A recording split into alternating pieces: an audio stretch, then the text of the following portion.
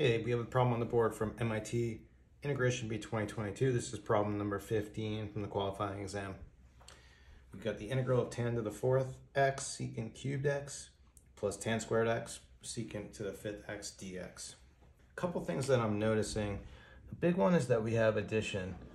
So when there's addition, that's kind of an indicator.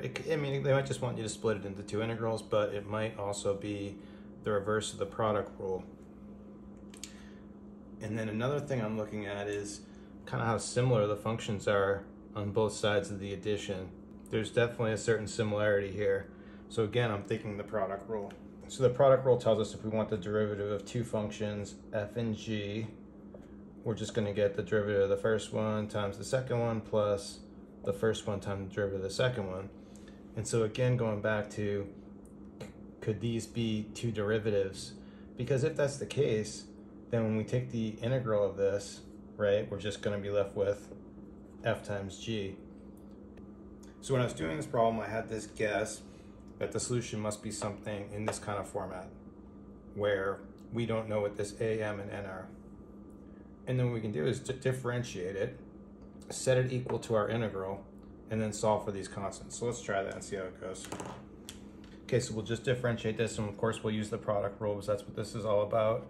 So we'll differentiate the first function, and we're gonna have, we're just using the power rule there, so we're bringing the m out, tan m minus 1x, and then we need the chain rule, so we need the integral of this, which is a secant squared x, and then we're just gonna keep our secant. And then for our second term, we're gonna be keeping our, we'll have our a, we'll keep our tan mx.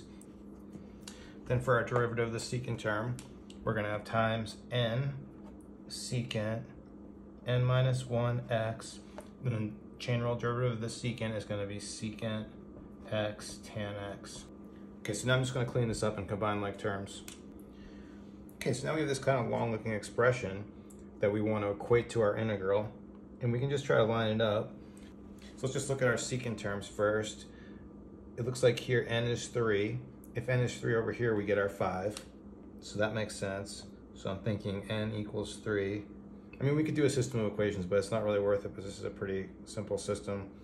And then our m here, like looks like m is 3, we get 4. If m is 3 here, we get 2. So I'm saying my m value is 3.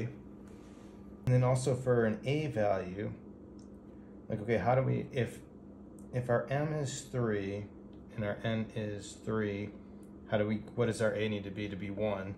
It's just 1/3, so our a value must be 1/3 in order for us to get back to 1 as a coefficient here. What we can do is we can just take these values that we found. We have our n, our m, our a, we found everything we need to plug back into this equation here. So let's rewrite this. We're gonna have our a value as 1/3, our tan m is 3, our secant n is 3, and then we're just going to need a plus c, and we're done. That's it. So we could go back and verify, but we did it all right. So if we differentiate that, we're going to get back to our integral. And so, like I said, a little hard for me to explain it, but that's how we go use the product rule in reverse to get back to our integral. So that was MIT problem number 15.